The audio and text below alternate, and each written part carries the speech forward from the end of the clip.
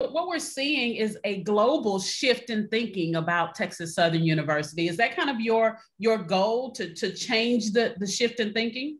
Absolutely. It's all about reputation management right now. And that's what we're focusing on. And just, again, letting folks know that we've always had these capabilities, and it's amazing what we're accomplishing with what we have right now. And so I keep asking for more, whether it's with the federal level or at the state level. I'm asking for more so that we can do more. And we're capable of doing that. It's just, you got to have those resources to be able to do it.